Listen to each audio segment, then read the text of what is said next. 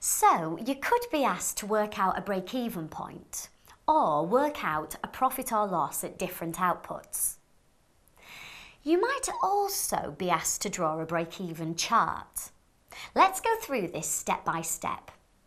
First of all, I'll show you where each line goes, and then I'll go through a chart using some figures. First, give the chart a title. Next, plot output on the horizontal axis here. Then plot revenues, costs or profits on the vertical axis here, and label them both. Then draw on the fixed cost line.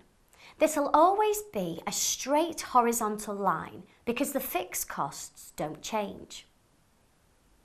Then draw on the total cost line, which will run from the fixed cost line because total costs include fixed costs and variable costs. Then draw on the total revenue line, which starts from 0 in the corner here. Make sure that all the lines are clearly labelled. Where your total costs and total revenue lines cross is your break-even output. To the left of this point, the difference between the total costs and the total revenue line is loss, and to the right it's profit because the total revenue is greater than the total costs. Now let's do a break-even chart using some figures. We'll use Chris's surfboard business as an example. Here's Chris with some figures. Now remember, my surfboards sell for £200 each. The variable costs are £80 per board and the fixed costs are £120,000.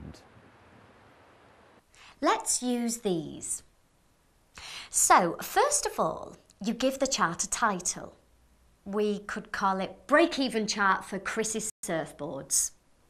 Next, plot the output on the horizontal axis like this.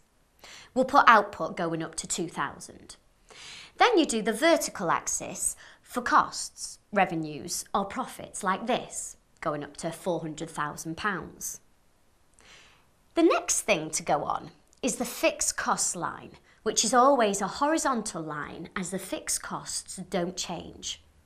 In this case, they're £120,000, so go here. Next to go on is the total cost line, which includes variable costs as well as fixed costs. To work out where the line runs to, you need to work out the variable costs at your maximum output. So that will be £80 times 2,000, which gives us £160,000. So run the line from the fixed cost line to 280,000 because it's £160,000 of variable costs plus £120,000 of fixed costs. Next to go on is the total revenue line.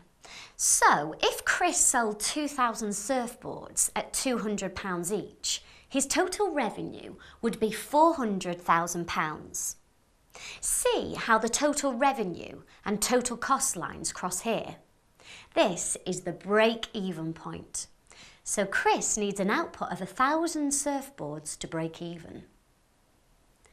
If you remember, we've used the same figures for this chart as we did when we just worked out the break-even using the contribution formula, and the two answers match up. So you can, if you want, work out what answer the chart should show to see if your chart is accurate. This area here is loss and this area here is profit. If Chris's actual output was 1,200 surfboards, this area would be his margin of safety.